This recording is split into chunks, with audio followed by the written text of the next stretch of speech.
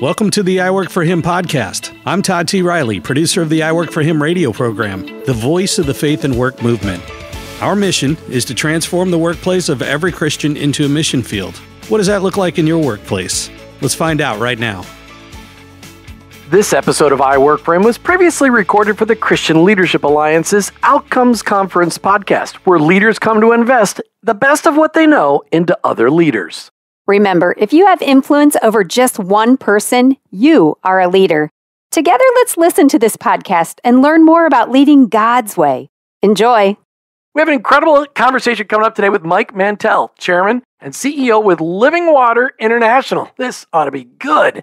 A guy that names his company after what Jesus did at the well with the woman. Love that. We'll be focusing on how Mike leads and strives to create a culture of belonging at Living Water International.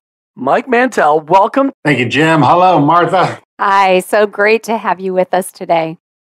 Before we get started, Mike, talking about your leadership role and your perspective of how God is using you to create a culture of belonging at Living Water International, tell us first how you keep your faith strong and your leadership Christ-centered. Well, Jim, it's kind of like this, conversation. I start each day talking to the Lord, and then I talk to my wife, and I talk to others. So I get up early, and I have determined that I need an open-ended time with the Lord. And so I grab my Bible, I get a journal, and then I get a little piece of paper, a scrap piece of paper, because I know all of the challenges of the day are going to come into my mind, and I need a place to put those to keep my mind open to the Lord. And then I just read His Word, and I try to be with Him and reflect on what I'm reading.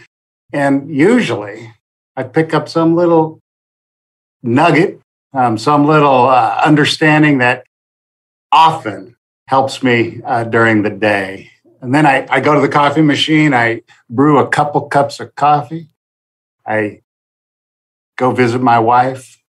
We talk about what she's learning in her devotions, what I'm learning in my devotions. We think about our family. We do all the logistics. We talk about the challenges of the day. And then I go out and I start having conversations with my colleagues. And it all starts with conversation with the Lord and then beyond that with others. Wow, that's such a great, it seems so simple, yet such a great format for your mindset to get you started and get your heart in the right place. So the theme for the Outcomes Conference is I belong. And I am curious, as a leader, what have been some key things for you to create a culture of belonging with your team at Living Water International? Well, I think people own what they create. And so what we do every 3 to 5 years is we spend an entire year engaging with the whole system, all of our staff, all of our board, many of our donors and partners, and we prayerfully reflect. We strategically design what it is that we're going to do over the next year. So we start out, we got one-on-one conversations, small group discussions, we got the big plenary presentations, but we talk about who we are, where we want to go, how we're going to achieve it, and everybody believes their fingerprints are on our strategic direction. And then we live it out. Weekly, we discuss it. Quarterly, we have a business review. We tie it to our performance reviews. We continue to keep it fresh and in front of us.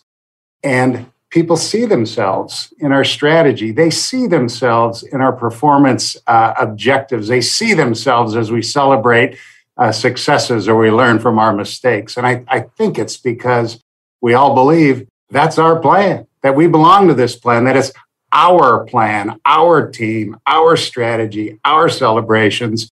And I think it starts with just engaging the whole system and inviting them to participate.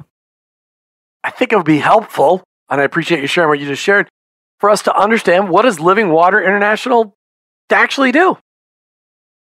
We are a Christian ministry that helps people access clean water and to experience the living water, the gospel of Jesus Christ. We're about 32 years old. We grew up out of Houston, Texas.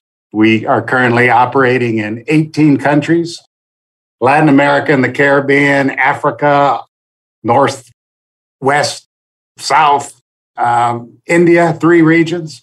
And we've got teams, about 300 staff in these different countries.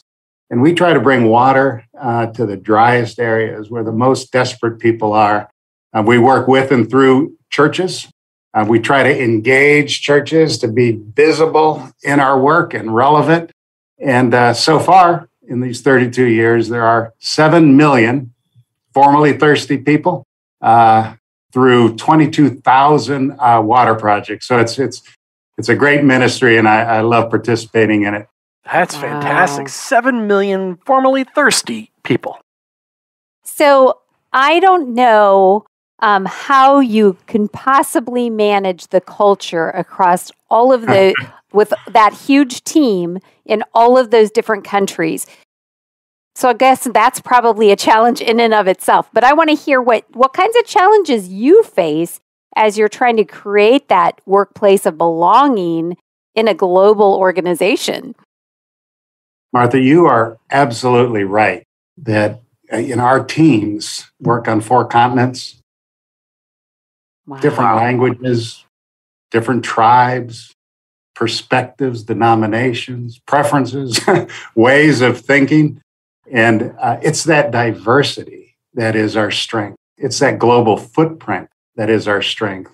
It's also the flip side. It is the challenges. Because there are carefully and drawn thick lines that separate us. They separate us geographically through our wealth, how we perceive things. So it's a real challenge, and it's a real set of strengths to work in a diverse, globally dispersed organization. So what we do, of course, I mentioned, we try to strategize and plan and pray together. And then we try to reflect what we've agreed to through different voices, through different media, just continue to communicate what it is that we feel called to do and how it is that we want to do it. And then we press it through all of our communication channels. We use video, we use WhatsApp, we use emails. Recently, the pandemic opened up this whole Zoom world. In the past, we'd have a few people in a meeting room, and then a few others would be looking in. But today, we've got postage stamp people from around the world. We're at a balanced table, and all of us can contribute with an equal position around the table. So that's new, that's helpful. The challenge is that so much gets done relationally. When we break bread, when we see each other in the halls, when we travel to each other's countries, when we sit around kind of like the space between action planning, that's when the trust gets built, when the humor gets unleashed, when we have stories to tell one another. So I think the biggest challenge is also the biggest solution. We can now Zoom globally, but we can't connect globally. So we're just beginning to travel out once again, across the continents and spending time with each other. That's fantastic. Have you ever done the breaking bread together on Zoom? We have tried that, and it's pretty cool. We get the gift cards within the United States, the delivery foods. Yep. And we haven't figured out how to do that globally yet, but we do time our eating a little bit. That helps a little. Yeah, that's cool. All right, we got lots more coming up with Mike Mantel from Living Water International. Hang on. Do you want to make an impact for the kingdom of God without quitting your day job? Then here's some great news. God is calling you into full-time ministry right where you are. The job that you hold, the work that you do, and the people you work with, none of that is by accident. Your workplace is your mission field. Change the way you think about faith and work by picking up a copy of our new book, I Work for Him, by going to iworkforhim.com/bookstore. And remember, you aren't just working for yourself, you're working for the Lord. Hey, welcome back. As today we talk with Mike Mantel from Living Water International. I think, Mike, you said 18 countries, 300 teams, 4 continents, and 7 million previously thirsty people. That's quite an accomplishment. Would you consider your top 2 core principles that guide you daily as a Christian leader? That's a great question. The first is just the rock solid belief that God actually is in control, that God exists, that he has been writing a story throughout eternity, that it's discernible, or at least the portion that we can see, it's discernible. And so the business principle is to believe that God is in control. He's the master strategist. He's got a plan. And then our job, the second core principle, is try to understand what that plan might be and then invite others into that plan.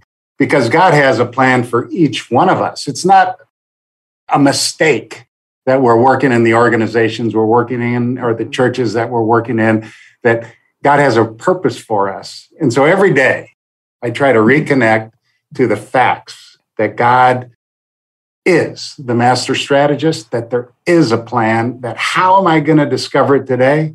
And how am I going to invite other people into that plan as they live out what God has for them? So what role does listening play in all of that?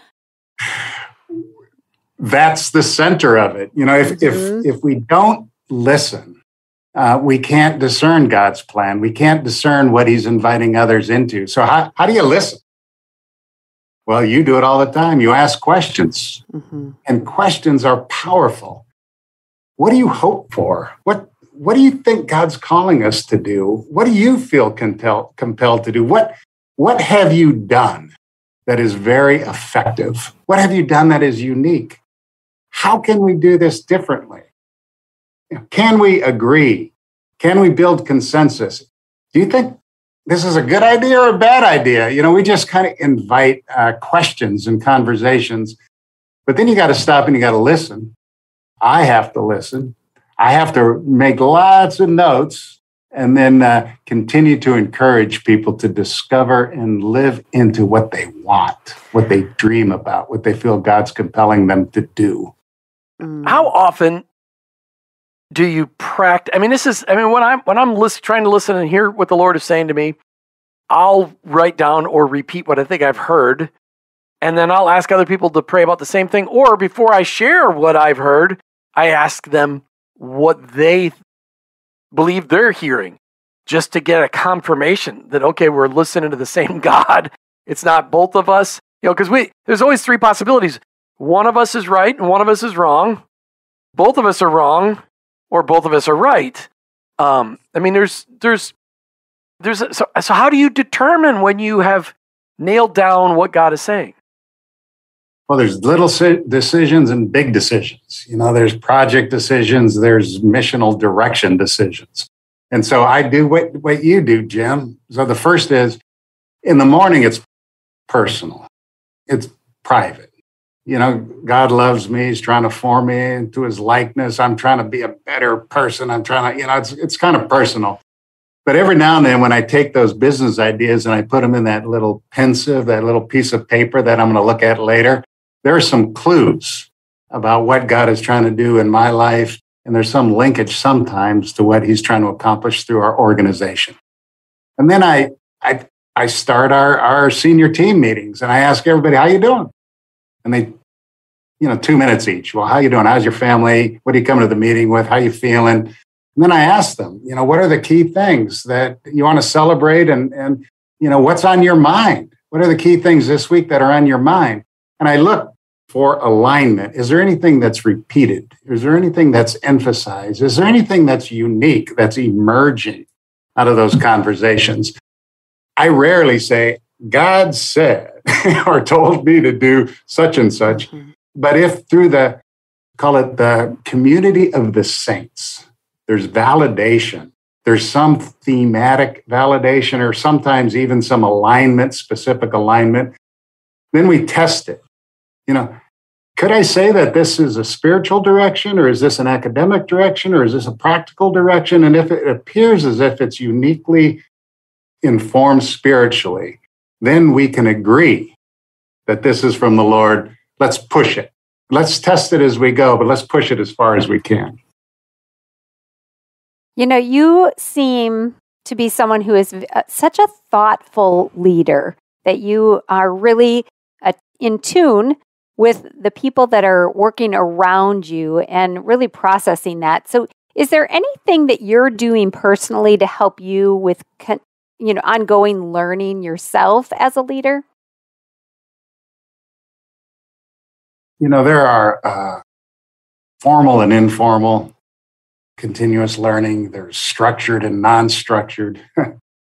I always need at least one thing that's formal, because there's so much coming at me and coming at others, like unless there's some kind of structured learning process, I get carried away by the tyranny of the urgent. Mm-hmm. So this past year, what was really cool was we had this spiritual formation cohort.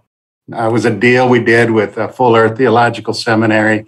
They designed a cohort that allowed 25 of our leaders to have 2 annual 2-day retreats. Now, we had to do it virtually because of COVID, but we spent 2 days like this. Mm-hmm. And then every quarter, the whole cohort would come together. Every month, our small groups would gather. And to show up prepared, you needed to do something every day or every 2 days, discover some tool or some approach or some reflection, and then, to be ready to share it. That cohort was so powerful. Half the time I hated it because I had too much to do and I didn't want to do my homework. And the other half of the time I loved it because it allowed me to get deeper with the Lord, but it also allowed me to build relationships with my, co-leaders. And it was so good that we've now replicated it in Latin America, 2 cohorts in the United States and in Africa. And our dream is that all 300 of our staff will go through a structured spiritual formation program. Mm-hmm. And that is a structured approach. We got other stuff, certified fundraising executive, professional project management for development people, diversity and inclusion, all kinds of structured courses. But I think the best is the unstructured, informal interaction with our colleagues that are on the other side of something, that are on the other side of the world, that are on the other side of a perspective, that see the world differently. And you have to create platforms for that. And that's called strategic planning, cross-functional work teams, tactical working groups. But it's that conversation, informal, linked to the formal and structured, that allows me and others to continue to learn. That's fantastic. When we come back, lots more from Mike Mantel as he talks about his brand new book, Thirsting for Living Water. Hang on for a minute. You know the kind of person that always tells you about the latest trends or the special deals around town? Well, lean in, because here's a message from that kind of person. The Awaken Podcast Network is the place to be. Go to awakenpodcastnetwork.com and unlock God's purpose for your work with help from some friends. You will find a gathering place of podcasts that provide simple tools, faith stories, and conversations that will inspire and equip you to vibrantly live out your faith in your work today. Go ahead, check out awakenpodcastnetwork.com and then be that kind of person and tell a friend. Hey, welcome back. As we talk with Mike Mantel from Living Water International. If you've missed the beginning segment, well, you can go back and listen to it. This is a podcast. It's been recorded. Mike, I want to talk about your brand new book, Thirsting for Living Water. What do you hope readers are going to take away when they pick up your book and read it from cover to cover? Thank you, Jim. That is my favorite question. Thank you for asking it. Thirsting for Living Water, finding adventure and purpose in God's redemption story. So this is a book that not only invites people to join me, the ride with me down into my dark night of the soul, and then you ride with me back in time and around the world to discover great stories of God's faithfulness. The reader also discovers his or her own story through each reflection. And that's my hope, is that when the reader picks up the book, that they have an engaging story, they have a great experience, but they begin to think about God's faithfulness in my life through the scriptures, through love, through faith, through hope. And then, we begin to look at God's faithfulness through family, community, city, and the world. And then as we travel around the world, we celebrate what the church is doing over there, someplace other than here, what the church is doing right here, and this amazing ancient vision of a unified body of Christ. And my hope is that when people read these stories and they begin to discover their own stories, they validate that God is the master strategist, that he's inviting each of us into his big story, and we can find a path to live into that adventure and to live into that purpose. And that's my biggest hope, is that people discover God's faithfulness and take that step, take that courageous step that will change their lives. I'm curious. I mean, there's so many things there. I want to just encourage people, if they haven't, to just pick up a copy of your book, Thirsting for Living Water. And then you said Finding Adventure and Purpose. In God's redemption story. In God's redemption story. So what was it that told you, Mike Mantel, now is the time to write this book? Well, it started 4 years ago, and I was troubled by all of the negative discourse in society, in the media. Everyone was knocking the church. About, people were leaving the church is out of touch, it's not being effective. And that hadn't been my experience. My experience was quite the opposite. And I just wanted to tell stories to shift that dialogue, because that hadn't been my experience. I wanted to tell hopeful stories of what the church is doing at home, across town, and around the world. And it was just to kind of shift the dialogue into something that I believed was real. And then halfway into the process, I started getting so delighted with the stories that I was discovering through my colleagues and through my friends and through my families, that I just began to capture them and write them and then polish them. And during one of those early morning prayer sessions, I think I heard God saying, "Tell stories of my faithfulness. Tell stories of my faithfulness." So then I had to shift a little bit, because it's all about God. It's all about God's big story. And it's about the story he's writing in our lives.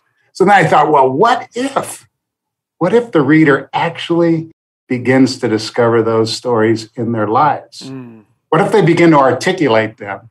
How can we help the reader articulate stories of God's faithfulness in their lives? And what if they told those stories? Imagine if everybody began to tell stories of God's faithfulness, how that would shift the discourse into a more hopeful, a larger, a more productive and redemptive story. And so that's my hope, is that some people pick it up and tell their story and find ways to communicate their story to others. Mike, as we close out today's podcast, what is a leadership idea or a certain way of thinking that you'd like to share as an investment in those listening to today's podcast? Just a little story. So 35 years ago, when I was in business, I went on a trip to Senegal. It was a lark. It was just to have an adventure, but to follow a donation my billionaire boss made to fund a water well. I thought it would be so cool to get on a plane. I'd never been to Africa. I loved the idea of Serengeti glasses and zip-off pants. I thought it would be a really cool thing to do. And when I got to the Sahel Desert in Senegal, what I witnessed changed my life. What I saw was a unique cast of characters doing the impossible.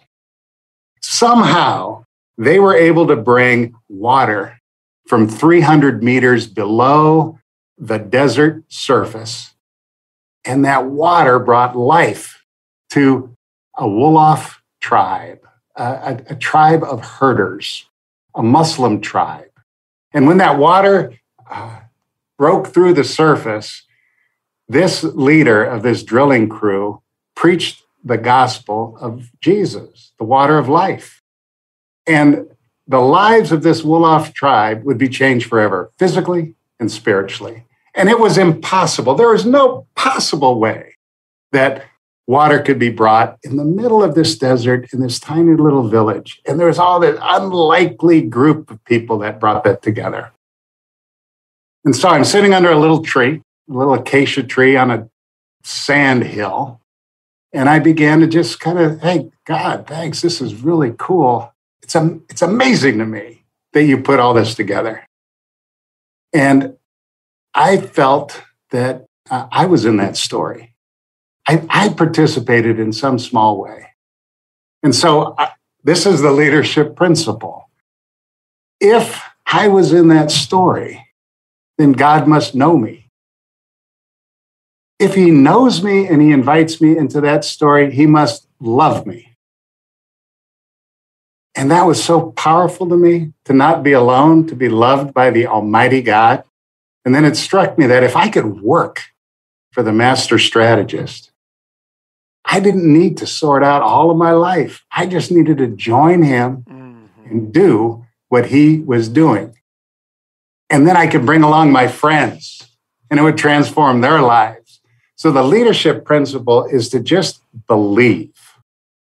And if you don't believe, find evidence that God is in fact alive and well, working a big story and inviting us to participate. Mm-hmm. And my hope is that the reader of my book will consider that. Consider that God is alive and well. He loves us. He's inviting us into his work. And as leaders, we can just live into that big plan and invite others to participate, and God will change the world. Mike Mantel with Living Water International. Thanks. Thanks so much, Jim and Martha. You bet. Did you know that God has a calling on your life? It's true. He's called you to bring Jesus to the world. For some, that may look like a pulpit or a foreign mission field, but for most of us, it looks like a construction site, a cubicle, a hospital, or a classroom. Wherever it is that you work, live, volunteer, and invest, that is your mission field. To learn more about integrating your faith into your work and retirement, check out our books, I Work for Him, She Works for Him, and I Retire for Him, by going to iworkforhim.com/bookstore. Thanks for listening to the I Work for Him podcast with your host, Jim and Martha Brangenberg. Please visit iworkforhim.com to learn more about connecting your faith and work, to join the I Work for Him Nation, or subscribe to our weekly blog. You can also follow us on social media at I Work for Him to stay up to date and meet our guests. If today's message spoke to you, please subscribe, rate, and review the show on your favorite podcast platform. Your review will launch more workplace missionaries across America. That's at I Work for Him and online at iworkforhim.com. I work, the number 4, him.com.